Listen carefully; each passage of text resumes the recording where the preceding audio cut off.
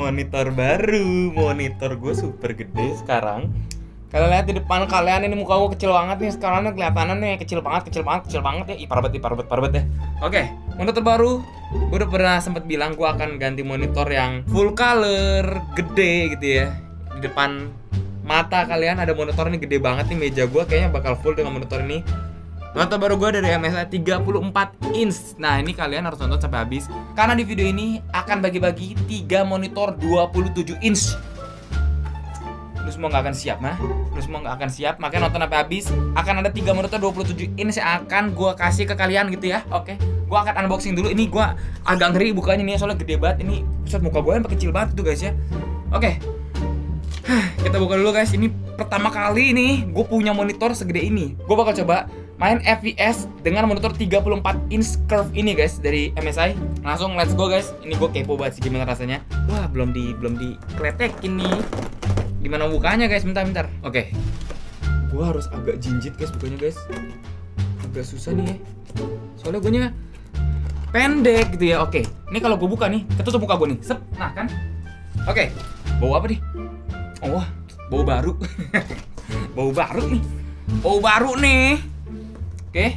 Kita tumplakin dulu guys ke depan. Buset, gede banget guys. Ya seperti biasa ada cara pasangnya. Ntar kayak ini gue harus keluarin dulu biar muka gue nggak terlalu kecil guys ya. Ntar. Oke, ini ada kabel-kabelnya. Gue keluarin dulu semua kabel-kabelnya, baru kita tumplekin monitornya guys ya. Wow, keren banget guys. Dikasih buat pasang webcam. Oh, ini menarik banget guys. Ini kayak di setting emang buat streamer atau youtuber deh, keren banget nih. Ternyata bukan cuma kardus yang gede guys. Emang beneran ini monitor gede banget. Gue bukanya sampai capek nih. Sumpah gue kepo banget. Mana gunting gue? Oke. Ini buat kakinya ya. Bukan buat kakinya, buat apanya tuh? Yang tiangnya tuh ya. Ini gue turunin dulu bentar. Terus ini baru kakinya guys. Nih, sebenarnya monitor gue yang sekarang yang 27 inch itu juga curve dari MSI. Kakinya juga seperti ini kurang lebih ya. Bentuknya tuh emang V begini. Wow. Ini tuh wow guys. Gede banget weh. Wow.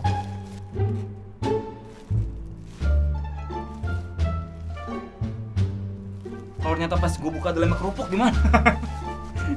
Ini gede banget sumpah, nggak bohong demi apapun. Ini bakal gue keluarin dulu. Wow.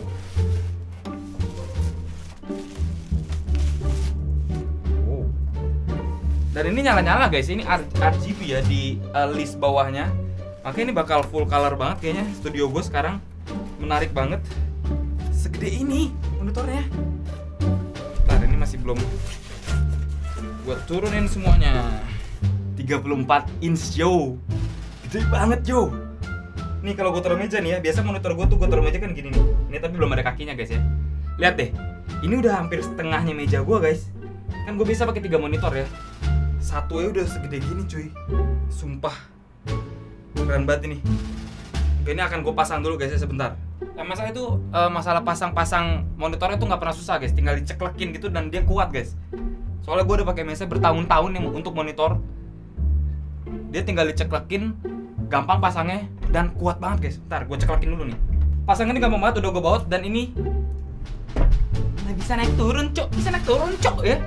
Oh ya, sama maaf guys ya, ada bekas-bekas jari. Ini kan ya kan belum dinyalain nih. Jadi sekali pegang ada bercak-bercak jari gue gitu ya. Oke, udah dipasang. Gue nggak sabar pengen dinyalain guys. Lihat deh, meja gue langsung penuh cuy sama monitor ini weh. Gokil banget. Oke, gue pindahin angle-nya. Kita cobain nyalain monitor lagi. Let's go. Oke, ini udah ke setup. Lihat deh, ini gede banget. Ini gue agak keringetan. Soalnya gue sekalian ngerapiin meja gue cuy ya. Oke, jadi gue kasih tau dulu. Nama monitor ini adalah MSI MPG341CQR. Ini adalah curve gaming monitor yang resolusinya 3440x1440. Ini dan ini 144 Hz guys. Jadi cocok banget buat main game FPS. Sama yang waktu itu gue udah pernah bilang, karena background gue kalau record itu atau syuting gaming itu biasanya belakangnya warna merah atau biru, atau bisa kita bilang ala-ala RGB gitu. Lihat, kelihatan kan? RGB cuy. Ini sama di sini belum gue cabut nih. Ini ada stiker-stikernya nih biar kelihatan barunya. Ini gak gue cabut nih. Ntar pas gue main gue bakal cabut. Ya jadi di depan mata gue ini ada RGB nyala-nyala, membuat studio gaming kita tuh lebih estetik guys. Dan ini paling penting guys, mungkin buat kita nih para YouTuber ya atau streamer butuh colokan USB yang banyak ya. Ini butuh banget. Di monitor ini tuh ada 3 colokan USB. Jadi satu colokannya bisa masukin ke PC. Udah deh 3 colokan USB yang di monitor ini langsung aktif. Jadi kabel keyboard, kabel mouse itu bisa kita taruh di monitor, coloknya di monitor. Jadi nggak ngeblewel gitu ya, nggak panjang-panjang. Ya jadi itu berfungsi banget buat kita para, ya gue sebutnya para gamers lah ya. Ini berfungsi banget. Response time-nya udah pasti itu 1 ms, udah pasti 1 milisecond guys respon time di monitor ini. Ya masa udah 34 inch monitornya nggak 1 ms gitu. Ini udah bagus banget monitornya nih, pol banget guys ini ya, udah pol banget dah. Sama ini juga penting, makanya gue bilang kan ini setupnya kayak setup buat YouTuber atau streamer. Jadi di dalam kardus itu tadi pas gue buka itu tuh udah ada mouse Bagi. Mouse Bagi itu buat yang biar kabel mouse kita tuh nggak ngeblewel gitu ya. Blewel tuh bahasa apa sih ya? Nggak kemana-mana gitu deh, jadi mouse kabelnya bisa disangkutin ke mouse Bagi itu guys. Jadi biar biar nggak ngeblewel.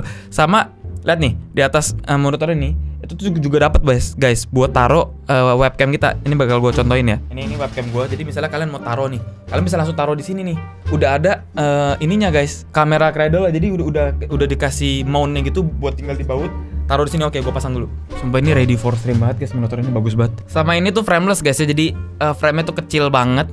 Jadi terlihat 34 inch semakin lebih besar gitu, semakin berasa lebarnya sih ya, yang gue rasain nih. Oke, kita bakal coba di game CS:GO aja, kita rasakan 3440 kali 1440 34 inch 144 Hz dan 1 ms response time. Ini gue kayak buat, jadi gue pertama kali cobain monitor sebesar ini untuk main game. So langsung kita coba ya guys, let's go. Ih, gue norak gitu loh, pertama kali gue pakai monitor segede gini buat main game. Masih belum terbiasa guys, ada musuh. Wait, ada di depan nih. 1, 2, dar, palanya hilang. 34 inch. Gue harus membiasakan diri guys pakai 34 inch ini. Ini sih seru sih, gede banget gitu loh. Tapi gue ini sekarang keadaannya masih belum terbiasa. Hep, boom, hep, boom. Oh, miss. Ayo, ayo sini. Hep, boom, hep, boom. Oh, dia masih kedap-kedip ya. Gila, gede betul guys. Gokil. Enak cuma masih belum biasa guys. Soalnya ini gede banget. Oke, gue bakal kasih tau ke kalian gimana cara kalian mendapatkan monitor 27 inch. Let's go. Gue harus membiasakan dengan monitor sebesar ini. Ya karena biasa monitor kecil, ini monitor segede gini. Jadi pasti butuh pembiasaan baru guys ya. Cuma ya, untuk sekarang gue ngerasain enak banget. Sangat besar. Dan ya sebenarnya monitor gue yang MSI yang dulu juga udah 1 ms 144 Hz sih. Cuma yang harus gue biasain adalah luasnya itu guys. Ini luas banget kayak sepak bola, kayak lapangan bola weh. Oke bentar, keluar dulu dari game guys, let's go. Oke, ini pasti momen yang kalian tunggu-tunggu. Kalian pasti udah pengen banget monitor 3 biji ini, nungguin sampai akhir video ya. Di awal video gue udah guys tahu. Jadi caranya itu gampang banget sebenarnya guys ya. Ini caranya benar-benar gampang. Ini kapan lagi cara segampang ini? Caranya juga bercandaan karena MSI lagi ada campaign MSI for every gamers. Ini kalian itu tinggal bikin meme sesuai kreasi kalian, sesuai kreativitas kalian.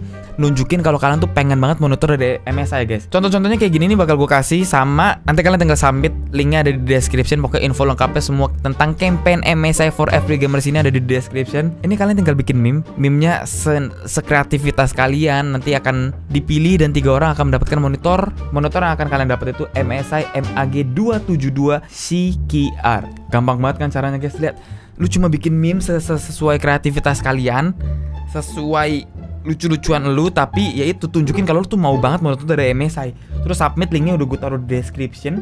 Info lengkapnya gue semua tentang info dari campaign ini, tentang monitor yang gue pakai, semuanya gitu ya ada di description. Ini udah super gampang. Dapat 3 monitor lagi. Hah? Kurang apa lagi gitu video ini ya?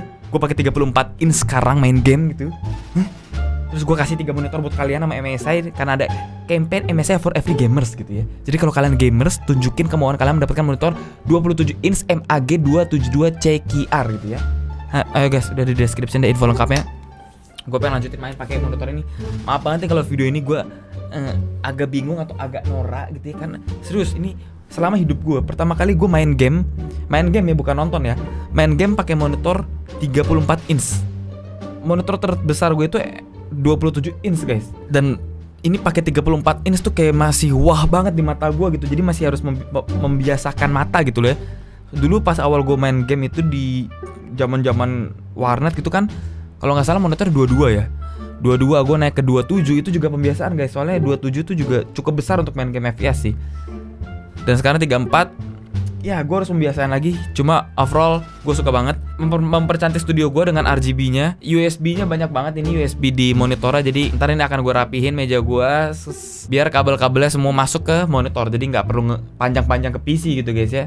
Jangan lupa ikutan, submit meme kalian, sekreativitas kalian ada di description. Video gue tutup di sini. Semoga kalian beruntung mendapatkan MSI Monitor 27 inch ya guys ya. Mungkin kalian udah bisa searching dari sekarang tuh monitornya tipenya yang MAG272CQR ya. Coba searching dulu sekarang biar tahu. Wah ini monitor yang pengen gue dapetin ya. Jadi kalian tahu nih meme-nya yang kalian mau bikin kayak gimana. Karena udah tahu gambaran monitor ya guys ya. Oke, kalau kalian suka dengan video ini, jangan lupa di like dan di subscribe channel ini. Klik tombol loncengnya biar dapat notif setiap gue upload video. Dan jangan lupa kalian ikutan guys. Serius ya. 3 monitor caranya ini gampang banget. Dari semua giveaway menurut gue, bikin meme itu paling santai.